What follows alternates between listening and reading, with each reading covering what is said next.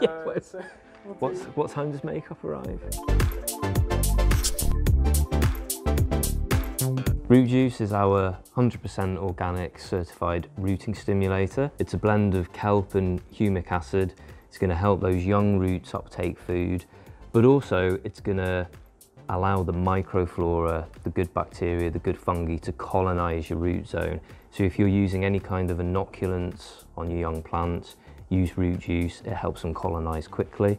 You use Root Juice for the first week, and then subsequently every time you pot up, I'd also advise you use it for a week, because you're more likely to use an inoculant when you pot up, and it's going to help the inoculants colonize that pot faster.